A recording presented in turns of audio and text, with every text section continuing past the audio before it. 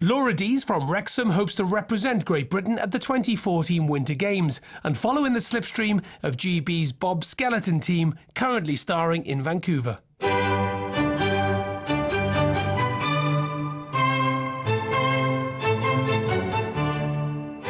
Bath, best known for its beautiful Regency architecture, the Roman baths or the rugby club.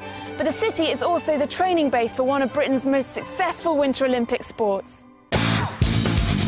Britain landed medals at the last 2 Olympics, and there could be another in Vancouver, with Amy Williams in the gold medal position heading into tonight's final.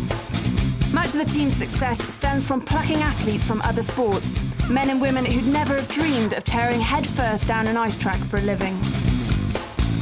Meet one of the newest converts, Laura Deas, Olympic hopeful for Sochi in 4 years' time. My brother heard about this thing called Girls for Gold on the radio and said, oh, maybe you should have a go. They're looking for athletes for 2012 and 2014. And him and my mum, between them, persuaded me to send off an application form, and went from there, really. Her background couldn't be further from the ice track. This time last year, she was a professional event rider, but jumped at the chance of a different challenge.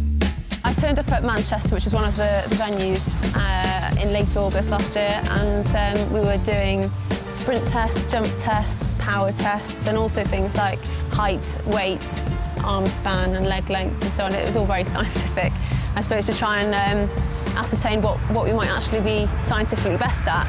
And when you went there, what sports were you hoping for? Well, there was a long list, and I saw skeleton and I thought, oh, that sounds really exciting, so, you know, that would be really cool. But modern pentathlon was on there as well, and I thought possibly because of the eventing and pony club background, that if anything, that might be the one that I got picked for. So it was a big surprise. After the selection, the hard graft. She spent much of the winter training abroad. Tough work getting used to speeds of up to 90 miles an hour on a sled with no brakes, no steering. The first run was a complete blur, to be honest. When you get on, I was pushed off at the top, and I remember thinking the first few corners, oh, this is all right, it's not that bad.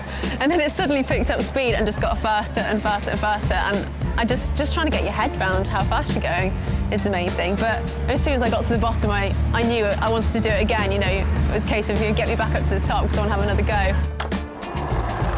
And so why? We've got no track in this country. Why are we so good at skeleton? I think it's purely because we don't have our own track. We're forced to pick up skills quickly when we go to other tracks, which means that although other countries might have people who are specialists on their own track, we're better all-rounders, really, because we can go to any track and pick it up quite quickly. What's the big aim long term?